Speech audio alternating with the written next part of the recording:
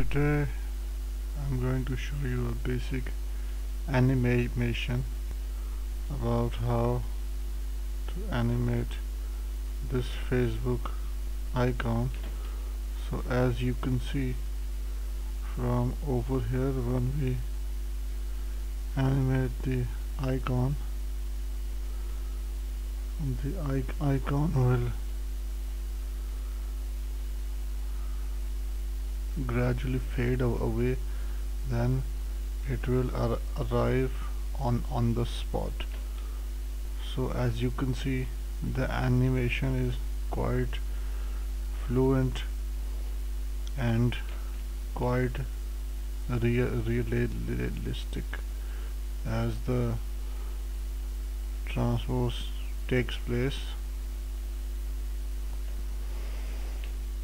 So what we are going to do is basically we will go to the GSAP website, that's greensock.com, and over here you can see that this is your basic icon that is being used, the logo, and this is the simple HTML code.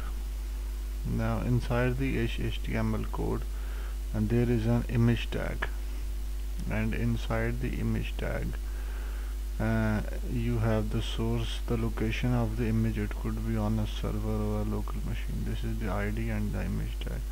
Now you can also check the CSS properties. First of all, give a margin of 10 pixels to body, and a logo width is given, and then all you gotta do is create a new JavaScript file, and inside that JavaScript file you need to create this GSAP code, and it's really quite similar, just like CSS animation, the transforms, transitions.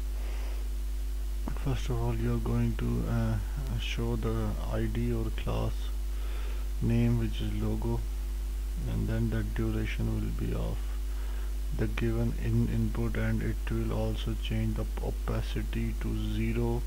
That's why you get that fading effect, and then you will scale the image by half. So that's how the image is going to perform,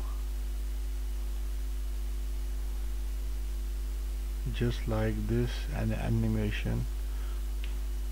So as you can see, it's quite simple. You can get the code from greensock.com. It is an animation library.